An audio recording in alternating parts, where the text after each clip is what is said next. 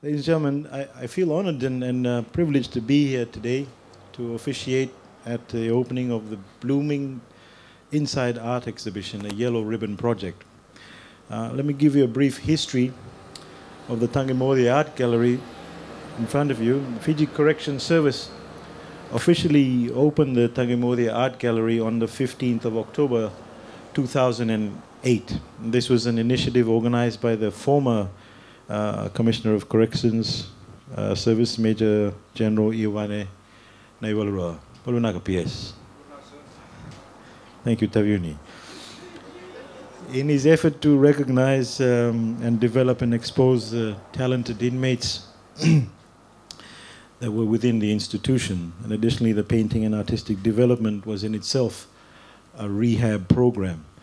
Now, to qualify for this rehabilitation program, the inmates had to meet certain criteria of participation and achievement in the preliminary rehabilitation phases. Ladies and gentlemen, at this juncture also, I'd like to commend Mrs. Jane Ricketts, a volunteer arts teacher, who has been instrumental in developing and working with the inmates identified to participate in the program from 2008 till today. And a warm round of applause again for Mrs. Ricketts, please. Ladies and gentlemen, some of the inmates who had worked under her guidance have developed into outstanding artists. And as a result, 2 artists won prizes in national painting competition, while paintings produced from the gallery were auctioned in China to raise funds for Cyclone Winston appeal. Interestingly though, and I think we need to thank the former ambassador to China for that one. Interesting, one of the paintings also, ladies and gentlemen, that was sold became the highest priced artwork that also contributed towards the Cyclone Winston appeal. And 60% of the proceeds collected from the painting sold for this particular one goes directly to the inmates' bank accounts, which they will collect once they are discharged or during approved circumstances. The other 40% goes towards purchasing of painting materials and other necessary tools and equipments.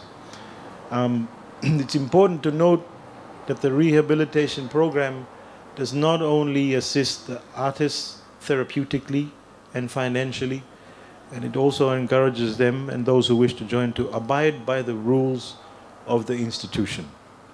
And one such rule is the banning or disallowing of body tattooing, which could lead to serious health issues. It's also anticipated, ladies and gentlemen, that the artwork produced would convincingly attract visitors and help them understand that even those who have fallen on the wrong side of the law also have inner beauty to express. It is also important to win over such visitors as friends and have them assist the Fiji Corrections Service in reintegrating former offenders.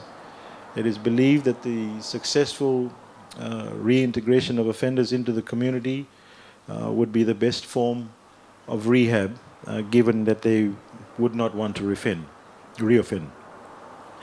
It is for this reason, ladies and gentlemen, that the theme Blooming Inside was chosen.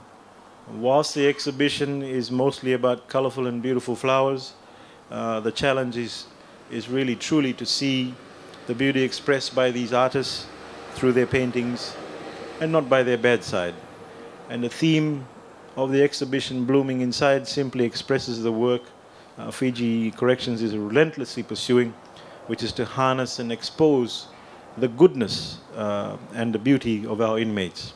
And furthermore, to establish this goodness so they could once again become a contributor and a productive member of their respective communities and to our society in general.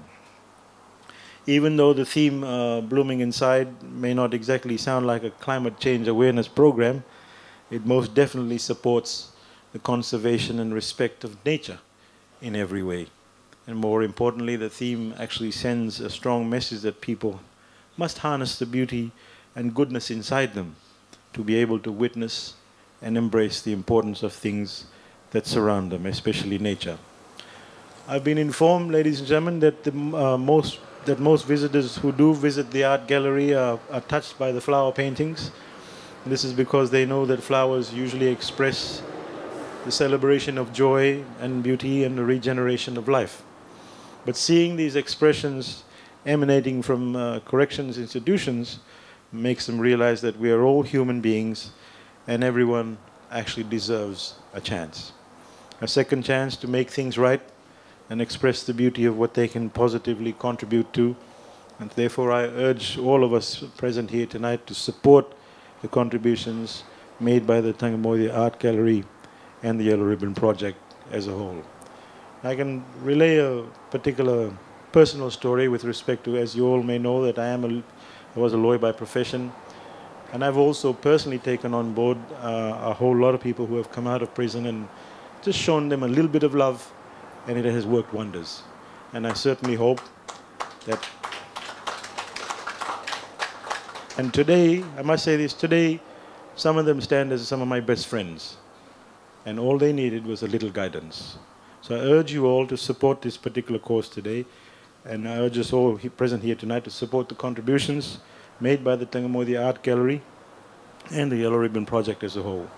I'd like to also take this opportunity to acknowledge the work done by the Fiji Corrections Service, to the Commissioner, Commander Keen, and your hard-working team. Thank you very much, sir. Big vinakbaleva to you for the great work done. And thank you for your sacrifice and your endurance right throughout the year. And thank you for being the pillar of strength and a ray of hope for all the inmates. And I encourage you all to continue the good work and never lose hope in the work that you do. To the spouses and the families, members, thank you for your continued support, and thank you for having faith in what they do. Ladies and gentlemen, with those few words, I once again congratulate the organizers of today's event on a successful opening, and I wish you all at this time a Merry Christmas and Happy New Year. So, Vinabalevu, thank you very much.